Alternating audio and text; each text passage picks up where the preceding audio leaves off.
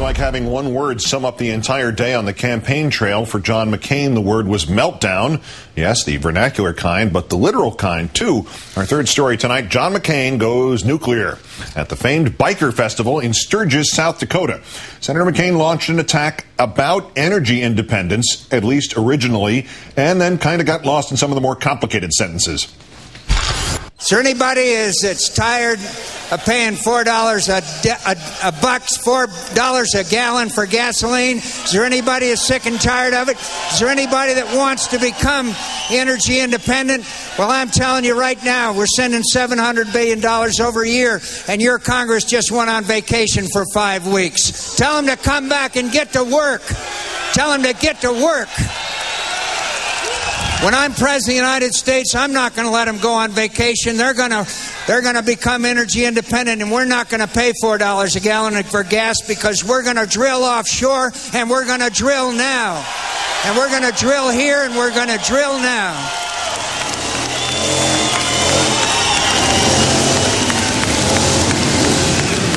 My opponent doesn't want to drill. He doesn't want nuclear power. He wants you to inflate your tires.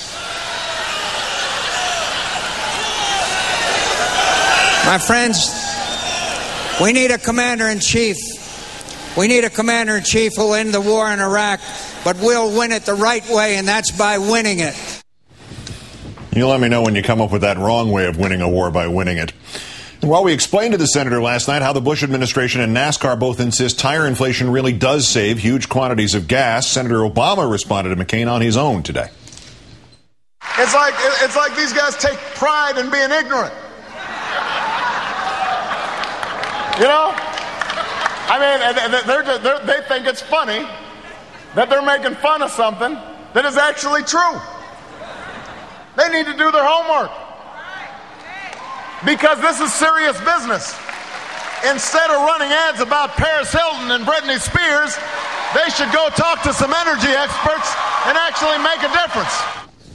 McCain, meanwhile, highlighted part of his energy plan, subsidies for more nuclear plants, touring a nuclear plant today, the first presidential candidate in recent memory to do so, most apparently considering them politically radioactive. And McCain's showpiece for safe nuclear energy, the Enrico Fermi 2 plant, half an hour from Detroit, half an hour from Ann Arbor, half an hour from Toledo, where a Nuclear Regulatory Commission alert occurred in 2005 after a leak forced the plant shutdown and cancellation of nearby after-school activities. This following 2001's, quote, catastrophic bearing failure of the emergency diesel generator there, and the 1999 security violation at Fermi, where someone got a loaded handgun inside. So why not tour Enrico Fermi Plant 1? Well, he shut that down in 1972, and enough liquid sodium still remains that just this May, it started a fire there, which the NRC had to check for radioactivity. That, and of course, Enrico Fermi 1 is best known for its actual partial meltdown from 1966, chronicled in a bestseller called We Almost Lost Detroit. With that happy memory, let's bring in MSNBC political analyst Howard Feynman, also, of course, senior Washington correspondent for Newsweek magazine. Howard, good evening. Hi, Keith. Let's start with McCain's choice of photo op spaces today. If your advance man really has to bring sort of a Geiger counter with him, is that telling you that this might not be as good an idea as it seemed on paper? No, it's a great idea if you're John McCain. You can take those rads. I mean, you know, you take a little radiation for the cause.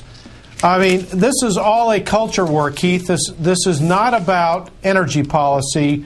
This is about cultural symbols. And what John McCain is saying, whether it's in Sturgis, where he's telling all those bikers to drill, and who knows what they took that to mean, or running around in a nuclear plant, John McCain is saying, I'm a guy, I'm a soldier, this is war, I'm not afraid of danger, this is what I want to do. That's what this photo op is all about. But each time, it seems like each one of these photo ops comes with enough of a problem that 1,000 people who might be sitting on the fence somewhere go, hey, wait a minute.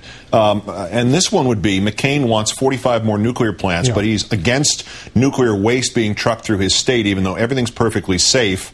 And the Navy just last week announced this leak on the nuclear sub. Is this not another one of these things where, you know, running on a nuclear plant in every backyard might have a downside, even if you're winning the cultural war or perceive you are? Well, it might, although the polling is pretty close on this, Keith. Because of $4 a gallon gasoline, that's freaked a lot of American people out. They realize that the future of transportation is electricity, not petroleum, and they're smart enough to understand that electricity probably means more nuclear power. The Washington Post reported the other day that Virginia electric companies want to build another nuclear power plant. And the Post took note of the fact that there was surprising little opposition to it, and Virginia is a swing state. In some swing states, like Virginia, Indiana, Montana, to name three, I think aggressive energy production measures are probably popular. In a state like New Hampshire, which has a coastline to protect, it's a closer question. So the McCain people have looked at the polling here. They're making a bet. Listen, they got to go with what they've got.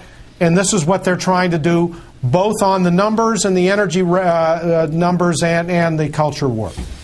Sturgis, we're going to talk later about the other highlights from the biker rally, the even stranger stuff about the misses in the biker beauty contest. But what did you see in that clip that we just played? Was it an off day? Was it a tired candidate caught up at a strange kind of event? Or whatever it was, does this pose a political problem? What I saw, Keith, quite honestly, is I was a reporter who's saying, God, I wish I was at that event. Because that was McCain unbuttoned, unhinged, unplugged, call it what you will. You know, he was talking to the heart of his constituency. And what you got to imagine here is do the cultural switch. Imagine John McCain at a poetry slam at the 92nd Street Y. You know, would he fit there? Imagine Barack Obama at this crowd. Would he fit there? And I think all presidential candidates need to be able to speak to the whole country. That was McCain in his element. He can't win with just those people, but, you know, that's his peeps. That's the best he can do. Yeah, but the only problem is when you take that tape out of the context of where it was used, you use the first 9 seconds, and it's the best ad Obama could have running now because he doesn't sound like he's making any sense whatsoever. Except for the Paris Hilton ad, which was hot. Well, yeah. Howard Fineman of Newsweek and MSNBC, our resident Paris Hilton political expert. Absolutely. Thank you, Howard. We'll have you back later in the week to further analyze that tape. Thank you.